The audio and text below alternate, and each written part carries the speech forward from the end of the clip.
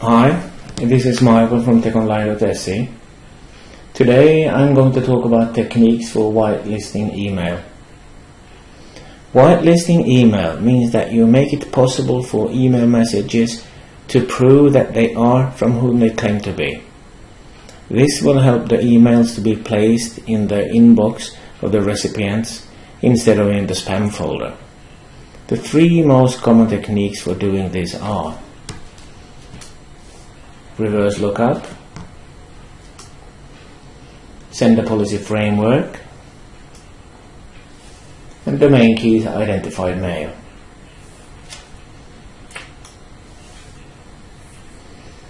Some email problems you might want to solve are: recipients complain that the emails from you never go to the inbox.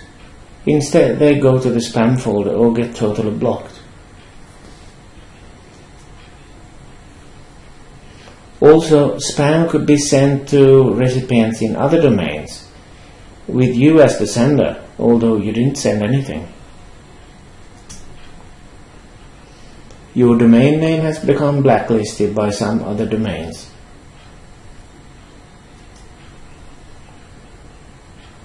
Some solutions then. Well, the first one is making sure your mail server is not configured as an open relay. You could also set up a reverse lookup zone for your domain. Both of these are very important.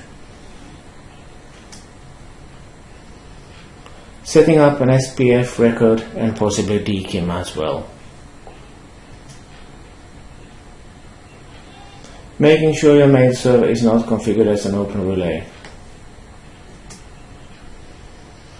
You can use this site administered by Microsoft for checking. Exchange 2007, 2010 and 2013 are normally secure by default, so there is not a big chance that any of those are open relays, but you need to check it anyway to make sure.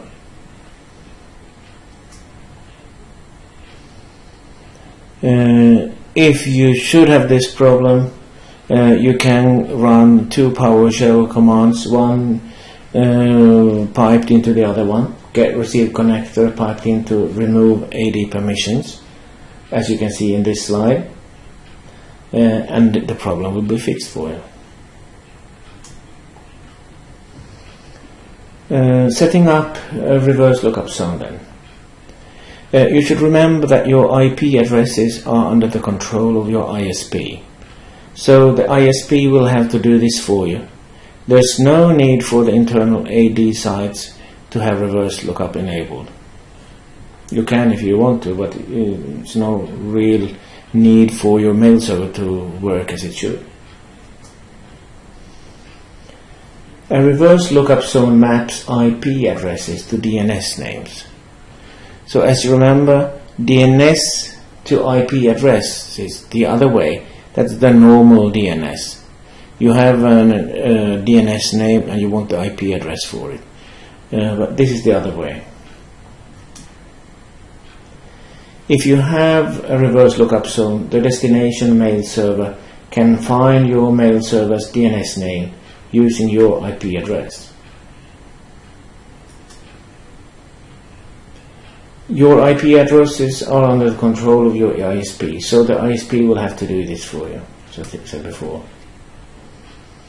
You should remember that your ISP only will do this for you if you have a static business grade IP address. If you have just a reserved IP address with a normal consumer grade IP address, then they will not do it for you. In that case, you will have to proxy your emails through DNS, now IP.com or similar service. That is a good solution, by the way. So how do you set up SPF then? No software is needed.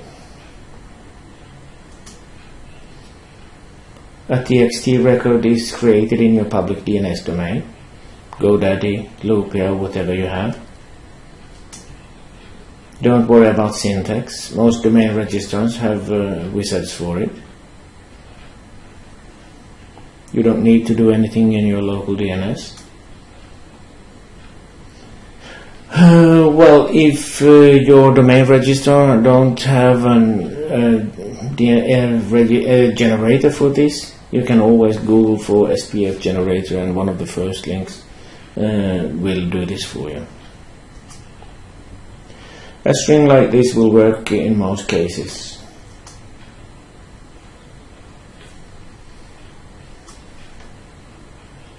How does SPF affect your network then?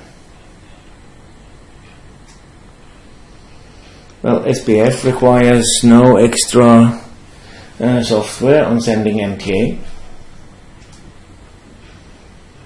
No extra software on client machines. A txt record with an SPF string is created for the public DNS, and you are done. And remember, SPF is passive. Your emails will be accepted without SPF check by MTAs, without SPF filter.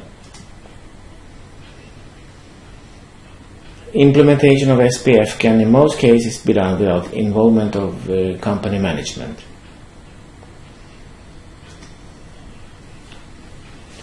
So what happens if your email message when it is received by an MTA with an SPF filter?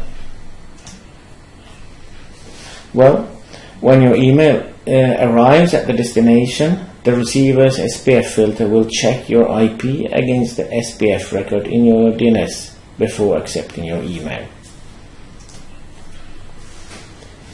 If the IP address corresponds with the IP addresses associated with your SPF records, the mail is accepted. If your IP is unknown to the SPF record, the mail gets a spam warning in the subject line, ends up in the spam folder, or get blocked. If your domain has no SPF record, your email will get a higher spam confidence level, and it might end up in the spam folder. Very strict spam folders will block the message. If the MTA does not implement SPF, the email will be accepted and the SPF record in your DNS will not be checked at all. My domain registrar has a dkim button beside the SPF button. Should I insert the dkim right away when I'm doing this with the SPF? Well, no. Dkim requires third-party software, third-party dkim signing software on your mail server. Without the dkim signing software, you will start blocking your own emails.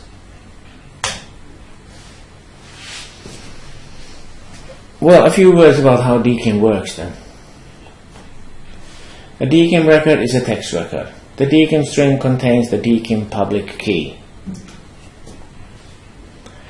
If the dkim signer add-ons is installed on your MTA, a digital signature, a private key, is added to every email that you send.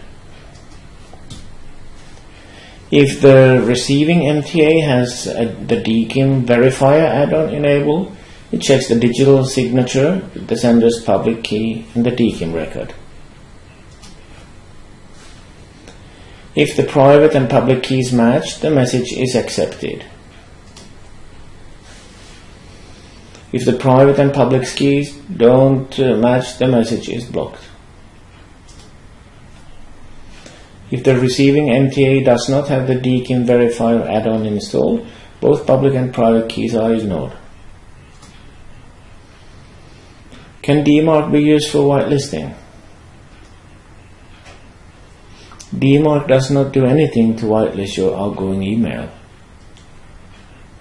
It's only useful for monitoring and logging the filtering of incoming emails only. DMARC requires both SPF and dkim to be in place. Many domain registrars have DMARC wizards that helps you create the DMARC string.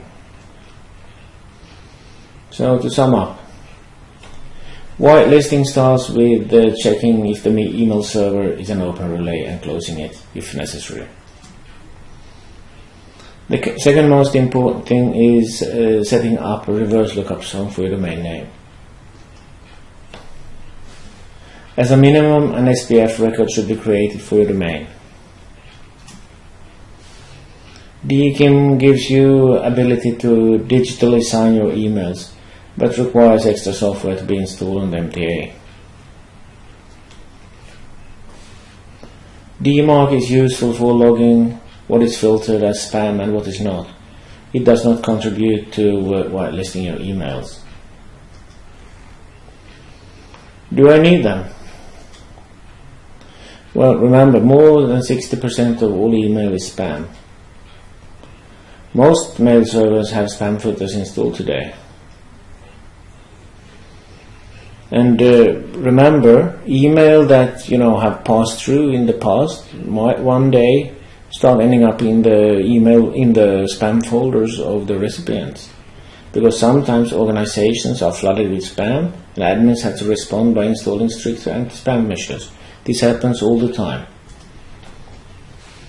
With SPF dkim in place, you can lower your scam confidence level much enough to avoid getting caught even in the strictest spam filters. In the US, 80% of all mail has DMARC enabled, so don't hesitate.